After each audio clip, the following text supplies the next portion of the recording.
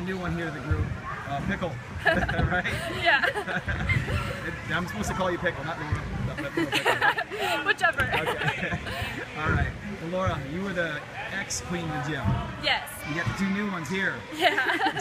Explain the whole passing of the crown. Well, every year we have an end-of-the-year banquet, and a bunch of people get nominated for Queen of the Gym, and then the old queen stands up there, and they have like the crown and the flowers, and our coach kind of like talks about the new person, or in this case, people who are going to be queen, and then I just crown them, to announce them, and I'm like, I pass my crown down, and I'm no longer the queen, and they take over.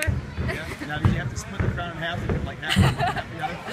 No, they got there. Fortunately, they had to. Yeah, I mean, do you like these two, or? Not really. Yeah, you seem like your friends. Well, that's great. Good deal. Well, that upcoming season.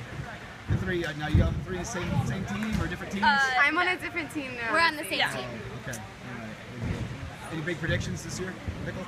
I don't know, I think it's going to be a good year. We have some new great additions to the gym. It was like our biggest tryout ever, wasn't it? Yeah, so a lot of great new people, and I think it'll be a fun year. Ladies, best of luck to you. Thank you.